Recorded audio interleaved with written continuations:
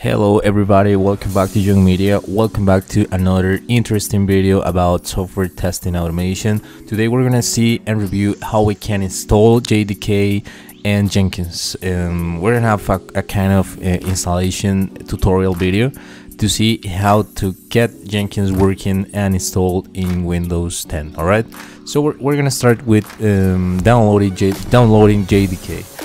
I just want to say that today we are not gonna cover continuous integration and continuous development concepts, since I guess that it might be interesting to have another video just to talk about it. Today we're gonna have a kind of installation video, and that's it. All right, so we're gonna come to google.com in Google Chrome, and we're gonna look for JDK. Right now, we're gonna click on the second find, which is Java SA downloads, and we're gonna look for the LTS version, which is the stable one for this particular moment when I'm currently recording this video. So I'm gonna click on JDK download, and down here in this website, I'm gonna look for the Windows x64 installer. Alright, I'm gonna click here, I'm gonna accept the terms and download JDK over here. Let me see how it works. Right, I'm gonna click here on keep, and let me see if I have already installed Java, but I guess that I don't. Right, as you can see here, I have opened the command prompt. I just come to this find search bar and click, or actually look for CMD.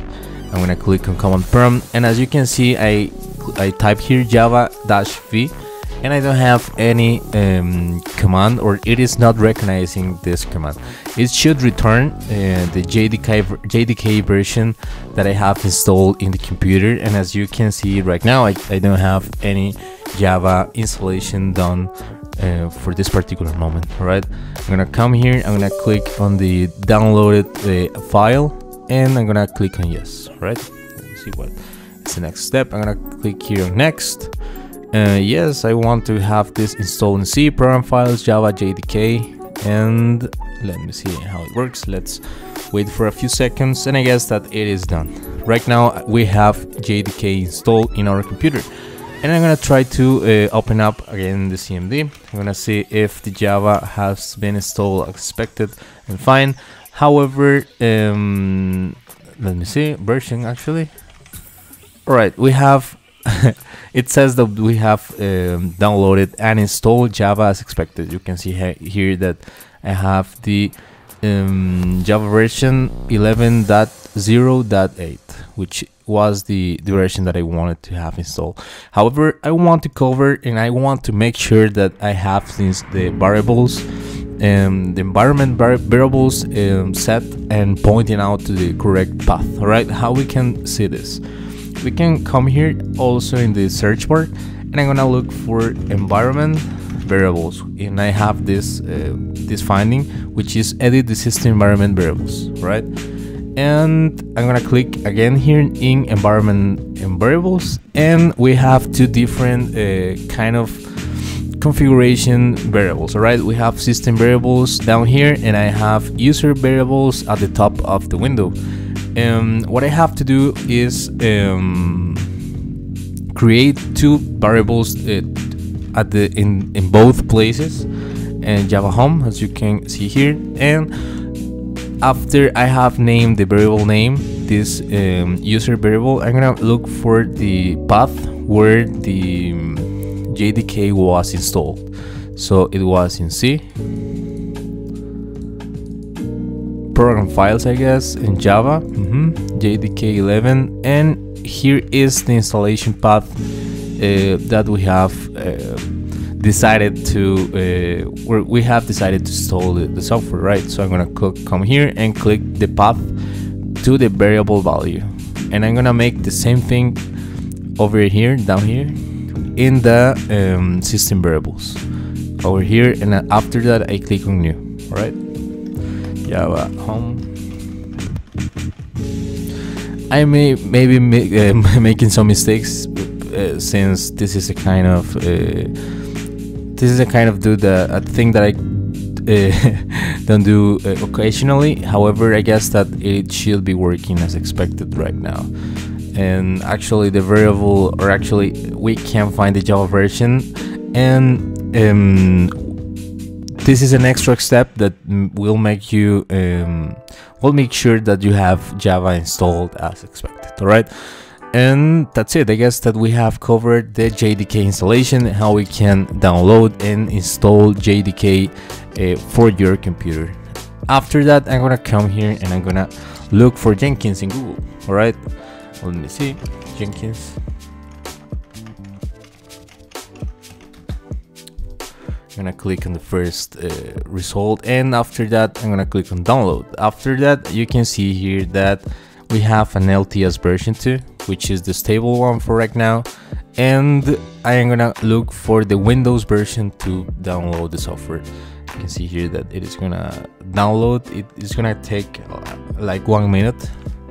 It is gonna depend on your internet speed, right? And once this is actually downloaded, I'm going to click on it, and what we have here is the installation wizard, and we're gonna just click on next.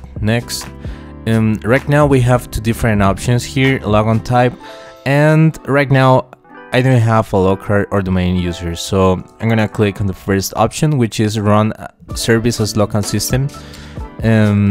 That's the step that I'm gonna follow right now. I'm gonna look for the port where I want to get Jenkins working, and I have test the port, which is free right now and we can use it, and I'm gonna click on next. I'm gonna look for the JDK that we have already installed in the system. It is pointing to the correct path, so I don't have to make any change. However, if you don't see the path correct here, you just come here, change, and look for it in the location that you have it installed. All right, so I'm gonna click on next, and firewall exception. I guess that it is fine. Yes. And next, and then install. We click on yes. It is saying that it's starting system or services actually. We click on finish, and it should be opening the localhost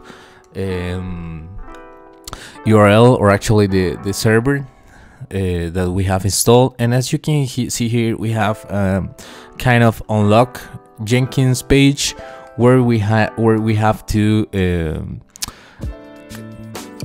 like enter the administrator password. All right, it is located in this path, and I'm gonna try to show you where it is exactly, or how you can find it. Actually, it is located at this PC. In my particular case, it's in C, Windows System 32 here, and then config here, and we click on continue. We need to get inside of it. After that, we get inside of system profile. We click on continue. We need to get inside of it, app data, local Jenkins secrets. And after that, we have the initial admin password over here. We can open it with Notepad, and this is the current, or actually the first password to get Jenkins working in your computer. It should be it should work actually, and I'm gonna save this password. I need it. And you can have kind of customized installation, just selecting the plugins that you want to install. However, this is a basic tutorial installation, and we're gonna click on install suggested plugins. Right, and it is actually downloading them. It is creating the folders, and then there it is gonna download all the plugins, or the basic plugins that we need to get installed in Jenkins. So we're gonna wait for a few seconds. All right, welcome back. Right now we have the opportunity to create the first admin user. So right now I'm gonna create it. I'm gonna name this username as John Media, and I'm gonna create a kind of a dummy password which is gonna be test 1, 2, 3, 4. It is just a kind of dummy data, and this is a kind of installation to test different technologies, and I hope that this installation helped me to get you introduced in the Jenkins usage to get Test Cafe or Selenium scripts working in a pipeline in the near future. So it is just a kind of dummy data, and that's why I'm just entering this kind of password. Alright, I'm gonna click on save and continue. I need an email address, and I'm gonna get my email address, so gmail.com, right? And I'm gonna click on save and continue.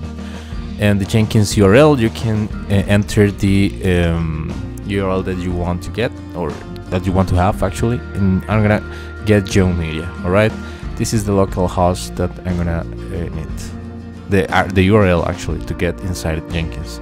So I'm gonna click on start using Jenkins. I'm gonna enter to Jenkins here, and you can, as you can see here, we have installed Jenkins in Windows 10. So yes, that's basically it. That's how we can install Jenkins on Windows.